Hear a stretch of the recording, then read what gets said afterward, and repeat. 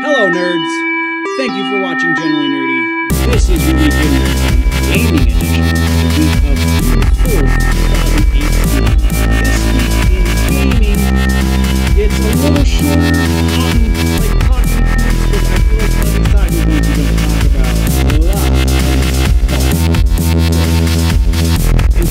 lot. Quiet on the set. Rolling. Hi, I am Bitsy Telek. Hey, I'm Hale Appleman. I'm Walter Kane. I'm Rene Aubergenois. Odo on Deep Space Nine. Michael Dorn, Lieutenant Commander Worf, Star Trek The Next Generation. Come and see me and hear me and talk to me and listen to me talk about myself. Hey man, this is Kevin Smith, often considered generally nerdy, and you are listening to what is often considered generally nerdy. On Generally Nerdy. You're listening to Generally Nerdy. Generally Nerdy. Generally nerdy. Before we can get into the news, guys, we have to get into this week's sponsor. This week's sponsor is the Your Mom Thinks I'm Advertiser Friendly shirt. Looks a little something like this. And it's the shirt that says, I don't do this for the ads. I do this for your mom. You can get this shirt over on the Teespring store, teespring.com/stores/generallynerdy. That is the only place to get that is the only place to get the Your Mom Thinks I'm Advertiser Friendly shirt. It's sponsored this entire week. I had to do shirt laundry, so I don't have my regular shirt on. I wish I had a Your Mom shirt, but I'm too poor to buy my own merch. Again, you can get this shirt over on teespring.com/stores/generallynerdy. Now, let's get into the news. Okay, so the last, actually, two talking points are going to be Fallout. But first, we're talking about Devil May Cry 5. This is one of the industry's worst kept secrets at this point. We're probably going to see something at E3 in next week, I believe. But we just had a leak from Austrian games retailer Gameware. They just posted that there's going to be, they posted a listing rather, so it didn't have a price on it yet, just said to be announced, but it had a listing for both an Xbox and a PlayStation 4 version of the game. I don't know how much of a leak that is, but again, we know it's happening, so why should this be really news?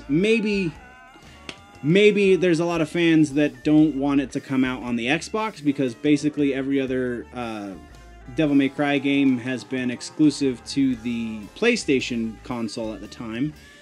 But I feel like they did a Devil May Cry pack for the Xbox when the rights came out. I don't know what it is, but it's traditionally they've come out on PlayStation first. So this could be the first time it dual launches on both systems. So that's all we've got on that. And then we're going to move over to Fallout next. First up is Fallout 76.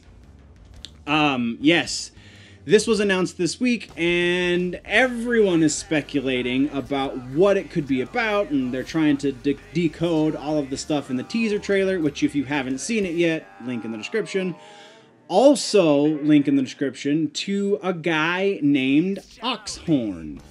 If you are a Fallout fan and you do not follow Oxhorn on the YouTubes, then I just did you a favor. There's a link to he did a video because the dude knows his Fallout lore and he breaks it down really, really well because Bethesda is going to stay inside the lore that they've already established. Like, they're pretty good about doing stuff like that. They haven't really broken lore once it's something that they did.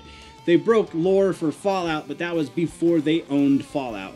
That some of those things were set up. So anything that they broke is about 99% stuff that was from the previous owners of the IP. So Fallout 76 is going to take place in Vault 76. We know these things. Again, check out Oxhorn's video. He's a lot more eloquent about the topic than I am, but it's really interesting. now let's talk about rumors. There was a post on Reddit, which was really just a repost from 4chan, so really take this with a grain of salt. But before we got that, actually, there's been a rumor that this Fallout is going to be an online Fallout, which, when they did that for Elder Scrolls, kind of dramatically changed the franchise, at least for that one game. But it sounds like, if anything in this leak is true, it sounds like Bethesda has learned their lesson. So, in the leak, it states, and these are just bullet points, I will put a link to the leak in the description, the Reddit version, not the 4chan version, just because I don't know how YouTube feels about 4chan, so whatever. So first on the list is that it is still going to be an RPG. Even though there's apparently going to be online elements, there is still going to be an RPG. It is still going to be an RPG. That's without debate. Voiced protagonist will be optional. You can turn the voice on or off. I would imagine you'll set that at the beginning of the game. There will be a lot more dialogue options. So again, it sounds like Bethesda is listening to fan outcry. The skills system will go through a dramatic overhaul from Fallout 4. Rebuilding will be heavily emphasized, so a lot more settlements are going to factor into the story. And alongside those settlements are going to be more meaningful side quests. So instead of it just spawning the same crap over and over and over again, there's going to be side quests that you're actually accomplishing things, it sounds like. Don't know if they're going to affect the major story or not, but, you know, there is that. Also, and this is something that Oxhorn touches on in his video, the time period is going to be shortly after the Great War. So very shortly. Matter of fact, 25 years to be exact. Again, Oxhorn breaks that down for you. This means that there's going to be police officers and military and other veterans of the war-ish, of before the bombs dropped, that are still around. And it means that there's not going to be any super mutants. That's another thing that Oxhorn touches on, is because of the time frame, that those two things are likely going to be in the game. The main story will be vault-focused. An example of a major player in this story is and I'm reading directly, an Irish ghoul who acts as one of the game's 5 companions. So there's going to be 5 total companions throughout the course of the game, and you'll get a ghoul. It will be one of them. He married Stanislaus Braun's daughter, and then another potential ally or major antagonist, depending on the choice tree that you take. Details former U.S. Army captain who compares himself to Hannibal of Carthage. There's going to be a lot more of the Lovecraftian, the children, what was it? Children of the Bomb, I think is what they called themselves. Probably not that group specifically, but something along those lines. Again, no super mutants. There's going to be some lore changes, though I feel like this is going to be not changes, again, to Bethesda's lore, but more creating the backstory to lead better into Bethesda's lore instead of relying on Fallout 1 and 2. And then the skills, because we didn't have skills, we just had the special gift, or whatever the special system was in Fallout 4. Skills are back. So again, it sounds like they're listening to their fans. That's all we can really talk about right now. Those are the rumors. Again, if we get half of those, I feel like I'm going to be super excited about it, because the likelihood of me being able to play this game online is slim to none, because again, as we've said before, I can't really play online because my connection at home is crap, and I'm too poor to make it better. So I am stuck playing single player mode, or occasionally when I can get the connection to work, I can play online, but those instances are few and far between. So if there's a single player RPG element to this, I'm going to be super stoked, because it's more Fallout.